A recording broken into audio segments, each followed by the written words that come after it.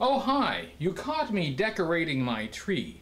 Speaking of decorating trees, let's have a review of a G.I. Joe toy that was voted on by patrons.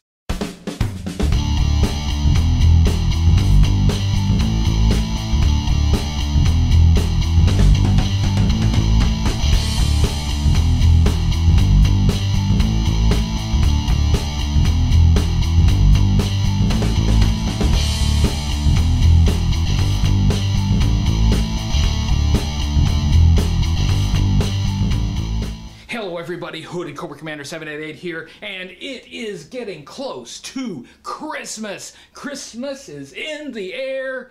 Christmas is about my favorite holiday, you know what I mean? And for this review on Patreon, we held the most epic poll of the entire year. More options than any other poll in 2018, and the patrons got to choose what we would see this week. And in keeping with the Christmas spirit, they chose AIRTIGHT. They didn't even go for the Pogo Ballistic Battle Ball, which kind of looks like a Christmas ornament. No, they wanted AIRTIGHT, and AIRTIGHT they are going to get. And for this special video, we have the AIRTIGHT fan club with us today. Let's hear some noise from the AIRTIGHT fan club. In fact, AIRTIGHT does have a fan. I would like to dedicate this review to Phil. Phil works for a judge in a courtroom where I used to have cases, and AIRTIGHT was his favorite figure. And bless me if I can think of anyone else for whom AIRTIGHT is their favorite figure. So, Phil, this one's for you. I can think of absolutely nothing else to say to introduce this review, so HCC 788 presents the review chosen by patrons from 1985, AIRTIGHT.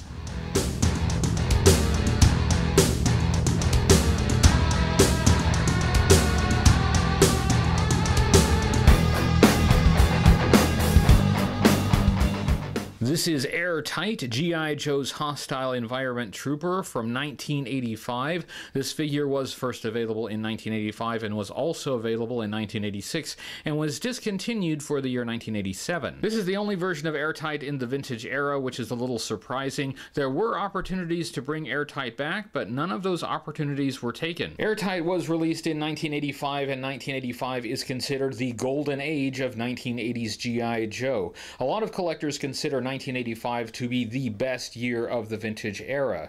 A lot of popular figures were released that year, a lot of great vehicles. It's hard to beat 1985 for influential characters. AIRTIGHT is one of the most forgotten figures of 1985. Amid all that greatness, AIRTIGHT often gets overlooked. 1985 has an all-star lineup, but do you count AIRTIGHT as a star? One reason AIRTIGHT may be forgotten, though it's not necessarily the only reason, is his specialty kind of leaves him as the odd man out. It's not necessarily a combat role. Some fans may have had a hard time figuring out what to do with AIRTIGHT. In fact, I know some fans who liked AIRTIGHT, but they found different roles for him. AIRTIGHT didn't even have a specific Cobra threat to counter. He didn't get a real Cobra opponent until the Toxo Viper in 1988, and by that time the AIRTIGHT figure was no longer on the pegs. Given that AIRTIGHT may not go on a lot of missions, I know a lot of collectors use him in a support role, driving support vehicles. I think he looks great with the refueling trailer on the 1985 USS Flag aircraft carrier playset. The colors match almost perfectly. It's like he was made for it. You could also use him as a pilot, and I believe that's the way Phil, the person to whom this video is dedicated, used his AIRTIGHT figure. Even though AIRTIGHT had a hard time finding his place in 1980s G.I. Joe, in the 1990s G.I. Joe took a turn in AIRTIGHT's direction. It could have led to a revival of AIRTIGHT, but it didn't. In 1991, G.I. Joe got a new sub-faction, the Eco Warriors. They fought against ecological threats such as toxic pollutants, and they were decked out in hazmat suits. It was essentially a whole team of AIRTIGHTs, but it did not include AIRTIGHT. This despite the fact that Eco Warriors did include one of AIRTIGHT's 1985 teammates, Flint, who had no prior experience with this specialty. In 1992, Eco Warriors got a second wave, which included updated versions of Barbecue and Deep Six.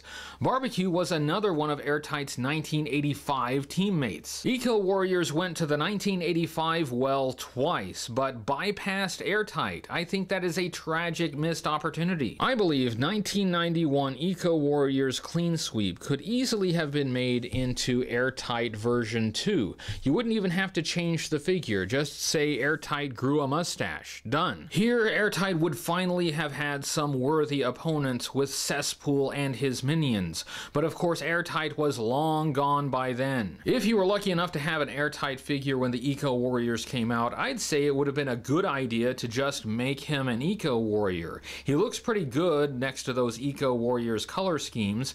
In fact, he looks better than a lot of them. Let's take a look at Airtight's accessories by starting with this thing that he is holding that looks like a weapon but probably isn't. The contents of the card on which Airtight was packaged call this a sniffer. That's right, a sniffer. It has a downturned nozzle in the front that looks like a vacuum cleaner.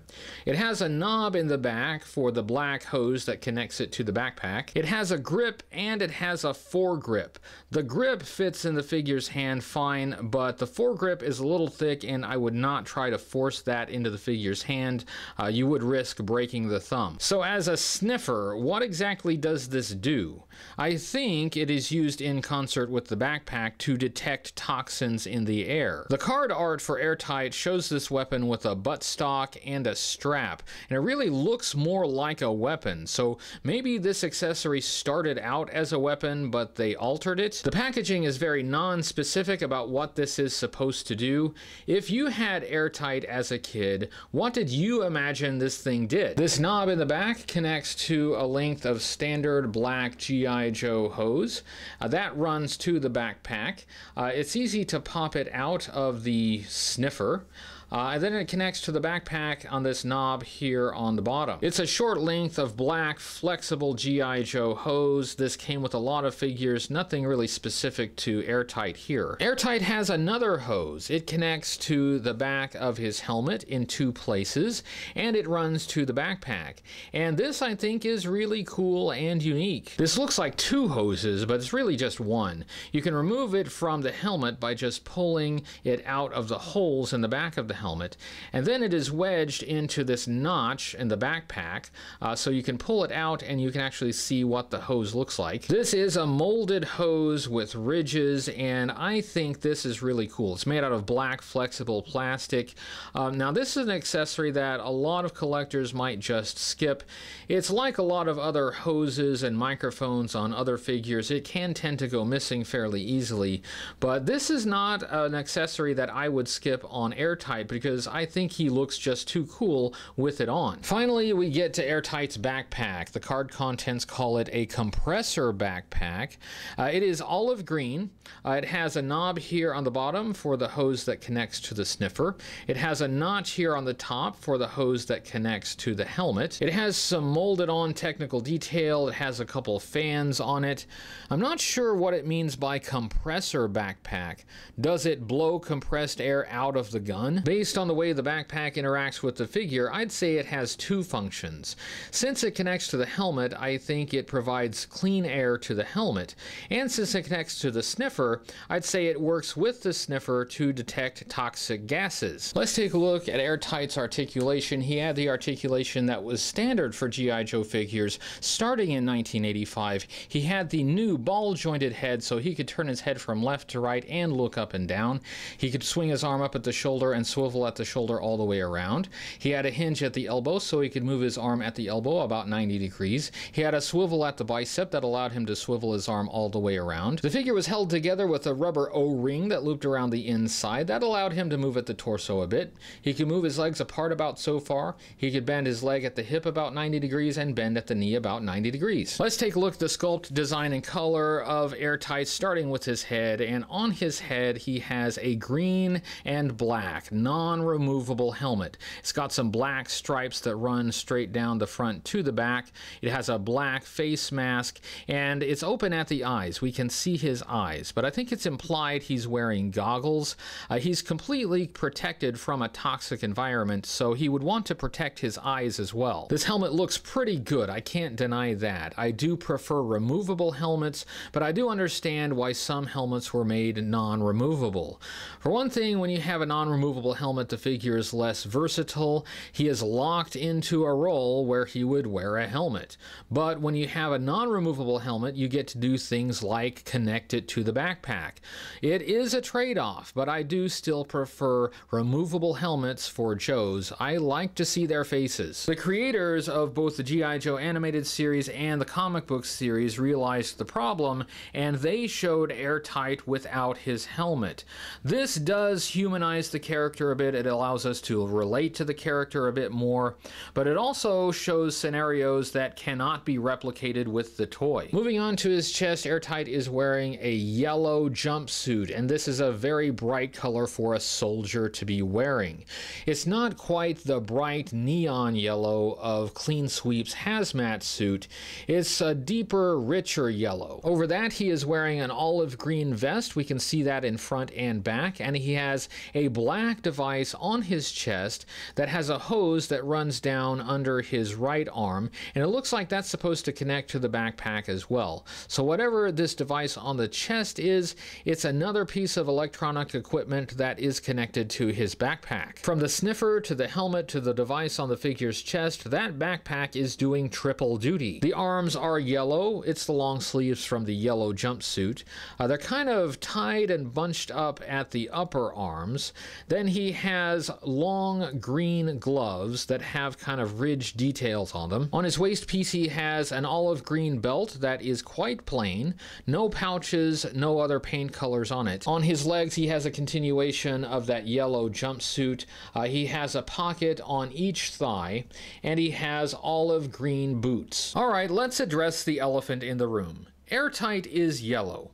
Based on his specialty, this is probably supposed to be a hazmat suit, the same as with Clean Sweep, and hazmat suits are often issued in bright colors. As we will see when we look at Airtight's file card, his MOS is CBR, or Chemical, Biological, and Radiological, more commonly known as CBRN, and CBRN troops did sometimes wear hazmat suits in yellow, so I can't say this is unrealistic. What is unrealistic is sending Airtight into a combat environment wearing yellow. When the bullets start flying, he is a big fat target. That brings us right back to the trouble of finding a role for Airtight. He is not equipped to go with your other Joes on their combat missions, and if you were anything like me as a kid, most of your playtime was taken up with combat missions. So what are you supposed to do with them? Let's take a look at Airtight's file card. His file card has his faction as G.I. Joe. It has a portrait of Airtight here, and I think that is really good.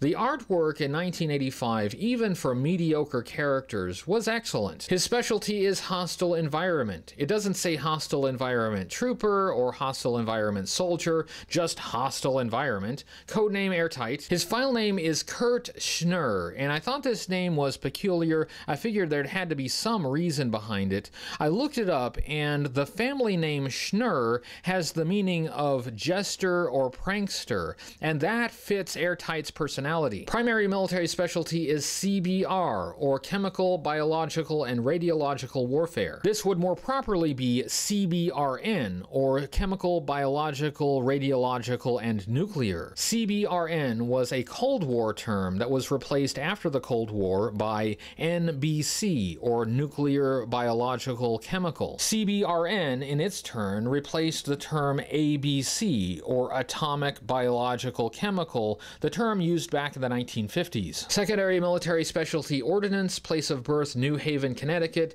grade is E4. This top paragraph says, Kurt was the kid who could hold his breath the longest. He was also the kid who had the largest collection of plastic dinosaurs on the block.